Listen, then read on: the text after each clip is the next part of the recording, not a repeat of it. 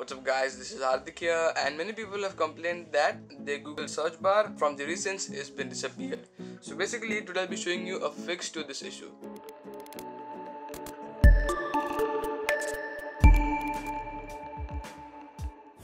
So what you have to do is actually there are two solutions to this. First one is the common one which most of the people know.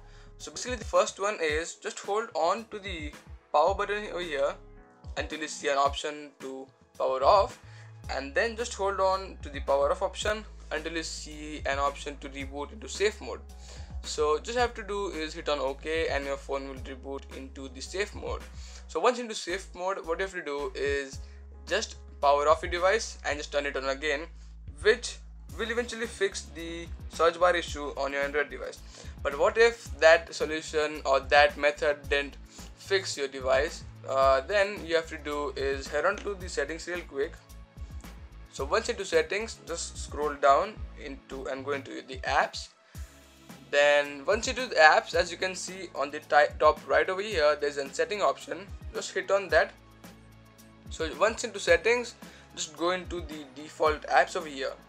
So once into default apps, as you can see the first option, which is the assist and voice input, just tap on that, and there you can see these are the options here. So once here, just have to do is select the assist app, and it's Google by default. Just hit on none. So just hit on none and go back, clear all your recents and just reboot. Then after you have rebooted your device properly, then do the same steps again and just come back to your assist and voice input.